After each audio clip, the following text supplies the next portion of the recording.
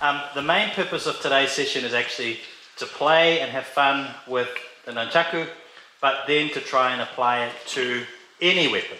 So the kind of objective here is not to just use a Nunchaku, it's to use any weapon. So if something is in front of you that you need to use as a weapon, we're going to use the skills that we are going to practice with this particular tool to be able to make that happen. These days, it's probably not legally appropriate for you to walk around with nunchucks in places, or swords, or knives, or any of those kind of things. But there are other things that are laying around and they mimic the traditional weapons, and we're going to have a bit of a play with that today. The history of this, there's two different schools of thought, so the first one is that this is based on a Chinese weapon which was a staff with a chain between it that got shorter. And the second chain of thought is that this was a rice flail in Okinawa, and when they took away the sharp objects when the samurai came to Okinawa and required them to use farm implements as weapons, and that's where that comes from here. But there are actually other examples of this in other martial arts, Philippine martial arts, other Southeast Asian martial arts have got very similar weapons. And even if you think about it in more Western context, you know, the mace kind of things with the chain and the ball and the stick on the end, they're all very similar kind of flexible weapons. We're going to start off with finding our own space, and we're going to start off how to hold the Nunchaku. Now, I've seen a whole bunch of people that have held the Nunchaku down here at the end. That is one choice that you have, but we're not going to do that today. We're going to start off holding it right here on the end,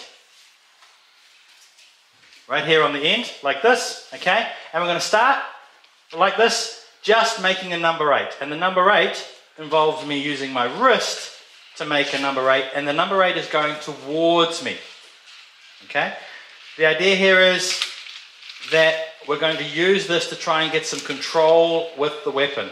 Okay, so the first thing we're going to do is we're going to catch this underneath our arm. Okay, so right here. Okay, so you can go 1, 2, 3, up and over if you want to, or you can go 1, 2, 3 and bring it in just like this. We're going to just catch the arm, catch the weapon underneath our arm. Okay, so I like to bounce it. So I go boom and bounce. Okay, so boom and bounce, but you might be able to get it through something like that. It's fine as well. So we're just going to catch it like this. So that's a bit easier, a bit boring, right? So we're going to add to that a strike. And the strike is, you're going to flick the weapon out and bring it back. Out and bring it back. Just like that. Get away from me. Boom. Boom. Okay, so you can spin it a little bit, bounce it, catch it, and strike. Spin it a little bit, bounce it, catch it, and strike. Now the way that I gathered that from my number 8s is I bounced it first, and then I caught it. Okay, so that bounce is actually also a catch. Okay, so as this comes up, I catch it with the other arm. Okay, so up, catch it with the other arm. So we're simply catching the weapon just like that. Okay, so there, that's your bounce, that's your catch. There, catch, catch, catch, catch. Now, the last time what we did was we brought it back and we caught it on this side. But it can obviously also be led by the other one, and that's our second strike. So as I'm coming in here, I am able to strike over here, okay? And so in the kata that you guys may have done with me before, this is our number 1. This is our number 1 angle. All right, we'll go through all of those angles soon enough. So from this position over here, so we had our catch, we're going diagonally down, boom. Now, if you hit something on the way, which hopefully isn't your classmates, right, the weapon goes out of control and you need to recover the weapon.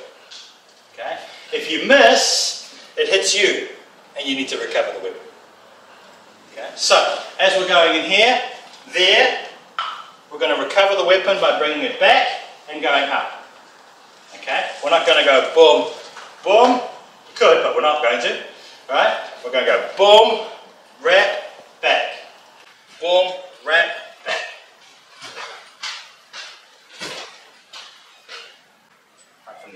so our sequence from here, bounce and catch, go, sequence, catch,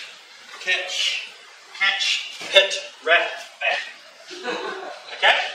This is not a nunchuck, this is a stick. Okay? You can tell because it doesn't have a chain in the middle or a piece of rope or something, right? But it's exactly the same kind of idea.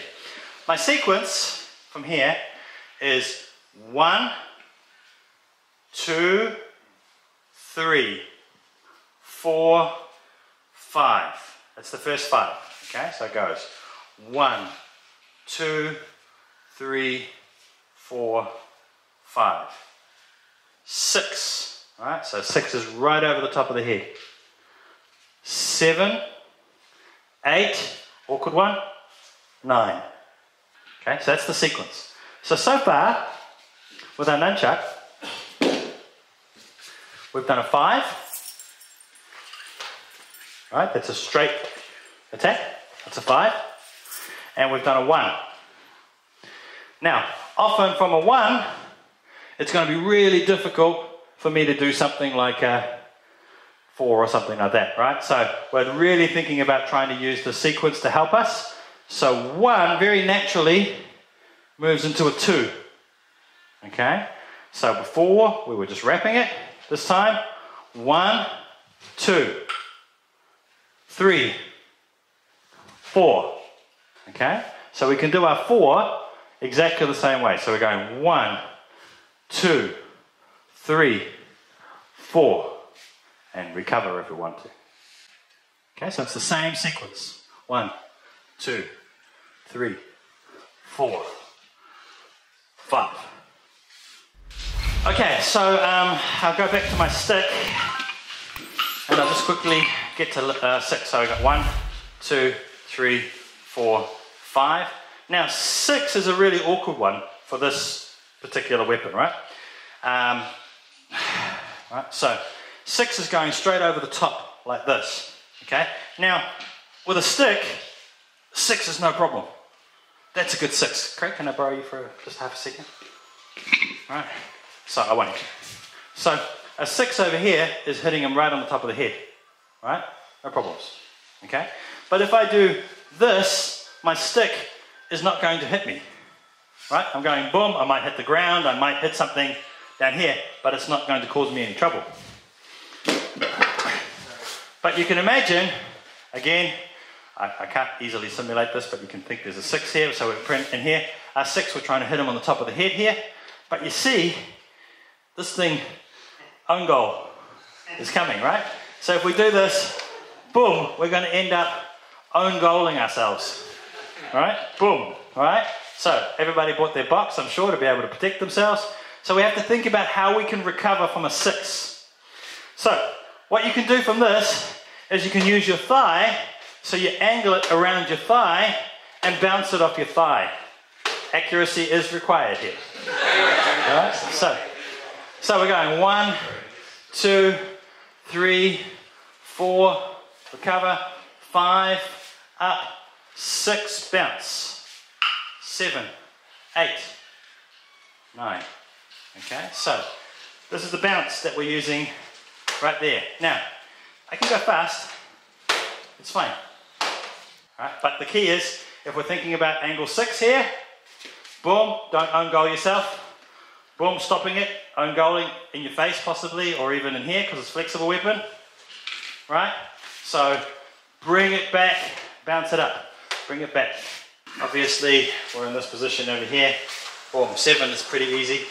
Right, so we're going in here from 7, boom. Right, the weapon's going to go through, gets you perfectly lined up right here, right, for 8. Right, so boom, boom, boom, boom. Okay, it brings you back to this side after doing 8, and then it gets you 9. Now 9, obviously, is going straight up. So again, if you're thinking about 9, so Craig, I'm just going to borrow you again. So 9. Right, we're thinking about something like this, under the chin, boom, or in the groin, something like that. There's your 9, right? And if I screw it up with a stick, there's no problem. Right, my 9, no problem. Kind of like Tony's 9. Right, boom. But we've got this annoying flexible bit in here. Alright, so my 9 in this way is going to keep going. Alright, so if I'm going in here, it's going to keep going. Alright, so we don't really want to own goal ourselves this way. Alright, so what we're going to do is take the 9, bring it back, and go back into our catch. Okay, so 9 becomes that catch. So there's the chin, boom. Alright, so we're going under there, or in, boom. Okay, so 1, 2, 3, 4, recover, 6, 7, 8, 9, catch.